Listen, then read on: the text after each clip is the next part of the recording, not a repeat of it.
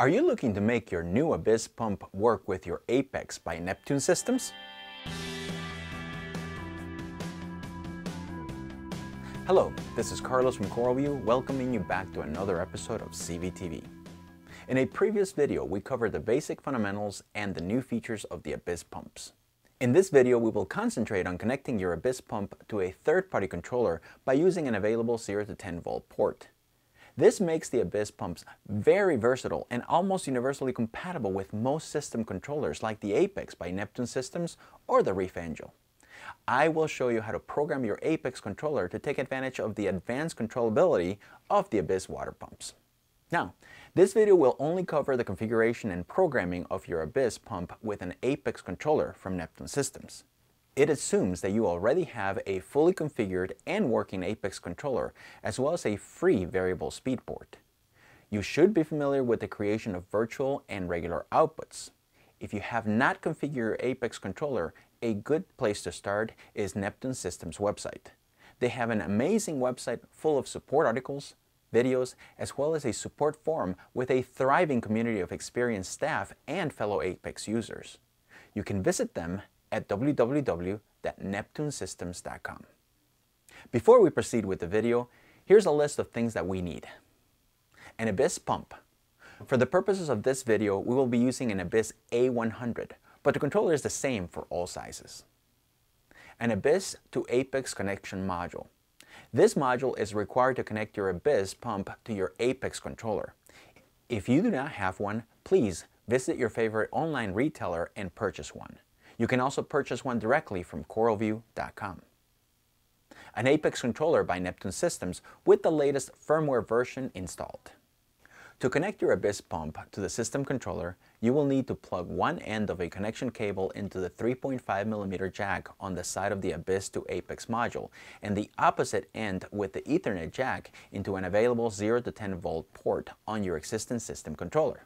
Now, connect one end of the 9-pin cable to the master plug on your Abyzz controller and the other end to the Abyzz to Apex module. That is it! No need to make any changes to the controller.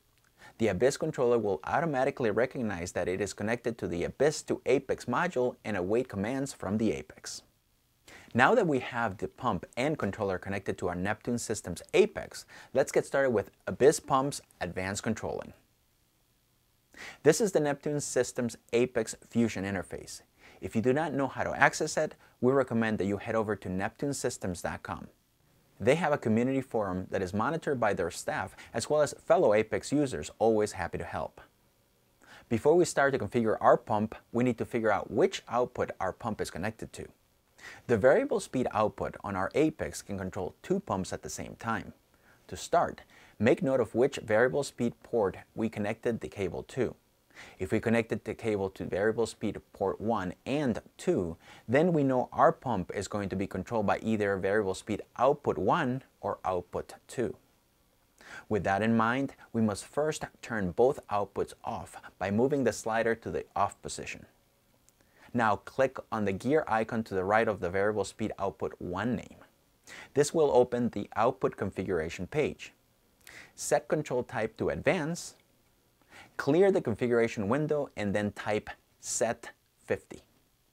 Save your changes by clicking on the orange cloud icon located on the upper right hand and repeat the same for variable speed output 2. Now, turn on your Abyzz Pumps controller. On your Apex Fusion interface, go back to the dashboard by clicking on the first icon on the upper left and manually turn variable speed output 1 on. If the Abyzz pump does not respond, then turn variable speed output 1 off, and now turn variable speed output 2 on. Make note of which output turns your pump on, as that will be the output we will be working with.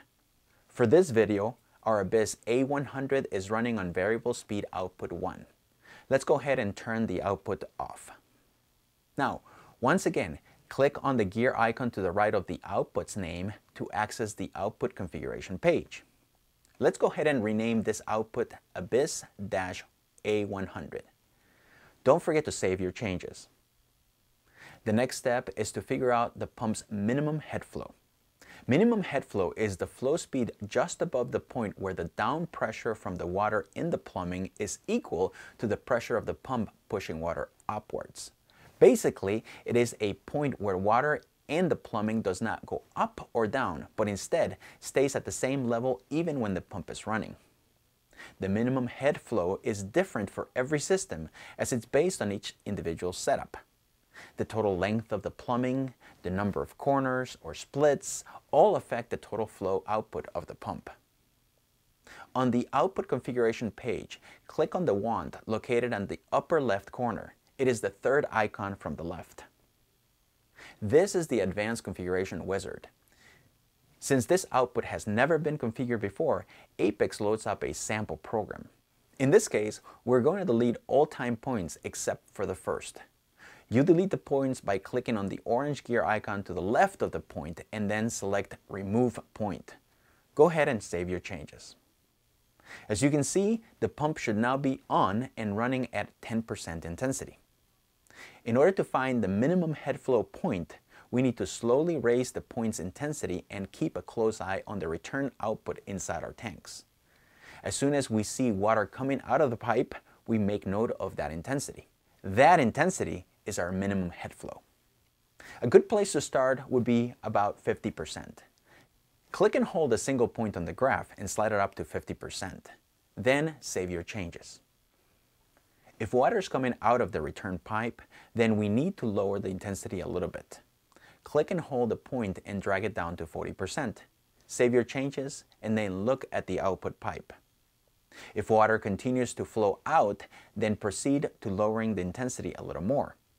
If water stopped flowing out, then we know that 40% is below the minimum head flow. This means that 50% is our minimum head flow, and we must remember that all flow patterns for this pump should never be configured lower than 50% intensity. With that in mind, we can now proceed to program our pump.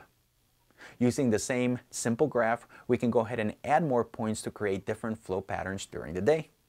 To add more points, just click on the orange icon next to the point and select Add Point. In this video, we're going to create a 4-point schedule. Since we're using the Abyzz A100 as a return pump, we're going to have one constant intensity during the day and then slow the pump down a little bit at night. Click and hold the dot of the first point. Now drag that dot to the right until we reach 0700 hours with an intensity of 60%. If you're having a hard time reaching that 7 o'clock mark, you can always click on the orange gear and then select Adjust Point. Select 0700 and then enter power of 60.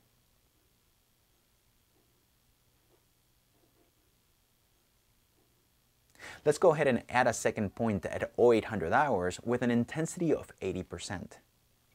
Create a third point for 2200 hours with an intensity of 80%, and finally, create one last point for 2300 hours and an intensity of 60%. Don't forget to save all your changes. Now we have a return pump that runs an increased intensity during the day, and then at night, it slows down a little bit to give our critters a little break. Well, we hope this video was helpful and you got a good understanding on how to connect your new Abyzz pump to your system controller. Please use the information you learned as a base or starting point and feel free to experiment more. Your pump is now able to do things that it could not do before, so have fun with it. The sky's the limit. If you would like to learn more about the Abyzz flow pumps, including detailed specs, beautiful high-quality pictures, and replacement parts, head on over to CoralVue.com. If you have any questions or issues with the product, don't hesitate to visit our support portal at CoralVue.com/support. Our friendly support reps are eager to help you with any questions or issues you may have. Don't forget to subscribe to our YouTube channel to stay up to date on all our latest product reviews and tutorial videos. To subscribe, just click on the small icon right there. Yes, right here, the little one right there. You can also follow us on Twitter at CoralVue and give us a like on Facebook at facebook.com/CoralVue Aquarium Products.